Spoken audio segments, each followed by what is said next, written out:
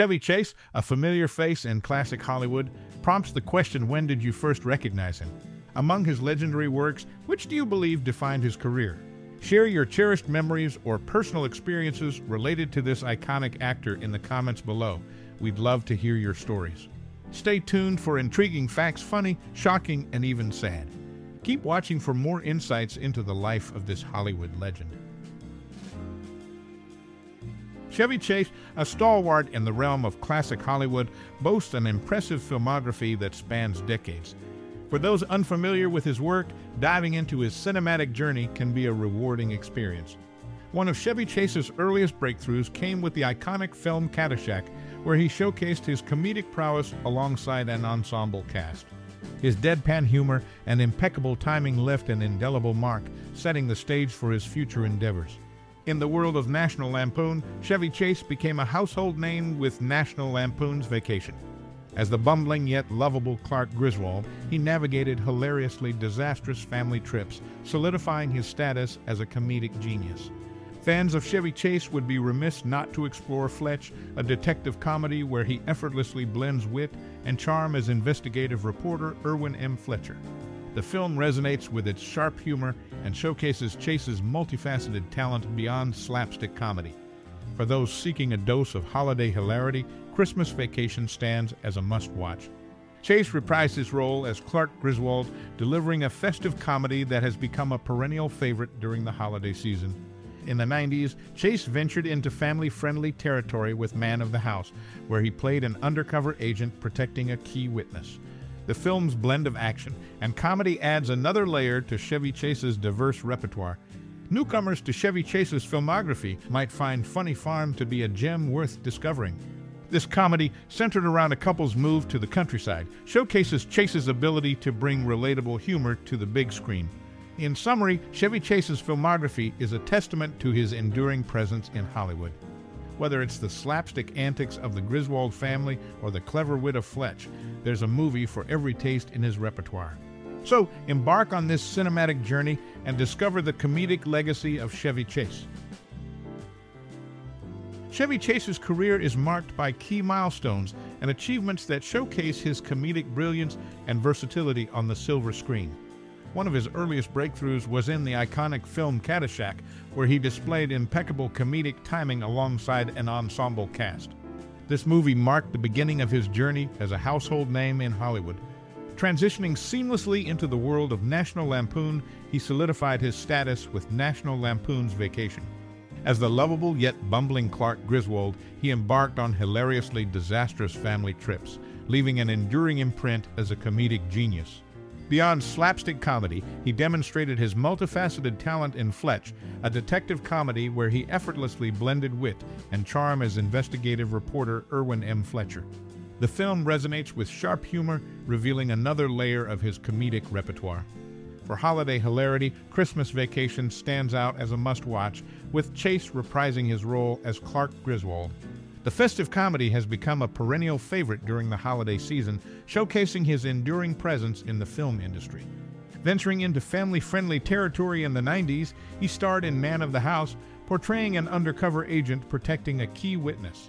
The film's blend of action and comedy added yet another dimension to his diverse repertoire.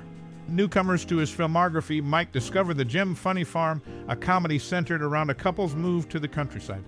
This film showcases his ability to bring relatable humor to the big screen, appealing to a broad audience.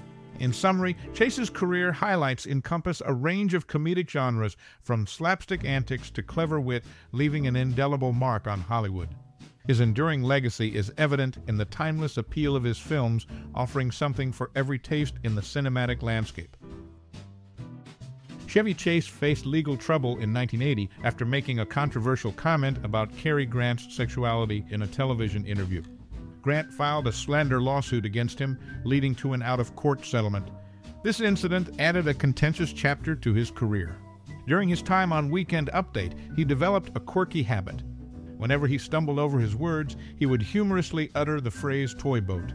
This lighthearted approach to on-air slip-ups became a trademark of his comedic style. In his earlier years, Chase demonstrated academic prowess as he earned the title of valedictorian in his high school class. This achievement hinted at the intelligence behind the comedic persona that would later define his Hollywood career. At the pinnacle of his career, Chevy Chase commanded a hefty paycheck of around $7 million per film, a testament to his prominence in Hollywood. However, his journey to stardom was far from glamorous. Before establishing himself as a comedic force, he toiled in various roles from cab driver and truck driver to motorcycle messenger, waiter, busboy, construction worker, audio engineer, produce manager in a supermarket, salesman in a wine store, and theater usher. One intriguing aspect of his talents is his possession of perfect pitch, a rare ability to identify the pitch of musical notes without a point of reference. This unique skill showcases the depth of his abilities beyond the comedic realm. In the midst of his successful career, he faced a legal hiccup in 1980 when a controversial comment about Cary Grant's sexuality in a television interview led to a slander lawsuit. Grant filed the suit, resulting in an out-of-court settlement. This incident added a contentious chapter to his otherwise illustrious career. Not just a comedian, his academic prowess was evident in high school, where he earned the distinction of valedictorian. This intellectual achievement hinted at the intelligence behind the comedic persona that would go on to define his Hollywood legacy. In summary, his journey from varied odd jobs to comedic stardom, coupled with his unique musical aptitude and the occasional legal turbulence, paints a picture of a multifaceted individual whose talents extend beyond the silver screen. In an interview, he openly shared the emotional toll of his 2-2 roast, revealing that the comments and jokes directed at him genuinely hurt. The roast, known for its unusually harsh tone, left him so depressed that he spent most of the night sobbing in his hotel room. It took roast master Paul Schaefer's consolation to ease his distress. This episode marked a rare moment of vulnerability for the seasoned actor. A trailblazer in the world of comedy, he made history as the first person to utter the iconic phrase, "Live from New York, it's Saturday night," on the debut of Saturday Night Live in 1975. This milestone set the stage for his influential career in the realm of sketch comedy. Interestingly, he turned down the opportunity to voice Buzz Lightyear in Toy Story. Despite his interest in the project, his agent strongly advised against it. Regrettably, he had to pass on the role, which eventually went to Tim Allen. This decision showcases the behind-the-scenes dynamics and the sometimes challenging choices faced by actors in their careers. Reflecting on his career, it's evident that beyond the laughter and success, there were moments of vulnerability and tough decisions. These aspects provide a more nuanced perspective on the actor's journey in the ever-evolving landscape of Hollywood. Chevy Chase declined the role of Peter Venkman in Ghostbusters, which eventually went to Bill Murray. According to him, the final film differed significantly from the script he had read, emphasizing that it was notably scarier than the actual movie. Despite turning down the role, he did make at least one visit to the set, as evidenced by a photo of him on the temple steps featured in Don Cheadle's book, Making Ghostbusters. Following his tenure on SNL, Chase underwent back surgery due to the numerous comedic falls he endured on stage during that time. This physical toll attests to the commitment he brought to his comedic performances. In 1995, repercussions for his behavior when guest hosting Saturday Night Live led to a ban on him hosting the show, although he has made cameo appearances since. This incident shed light on the challenges that sometimes accompany the collaborative nature of the entertainment industry.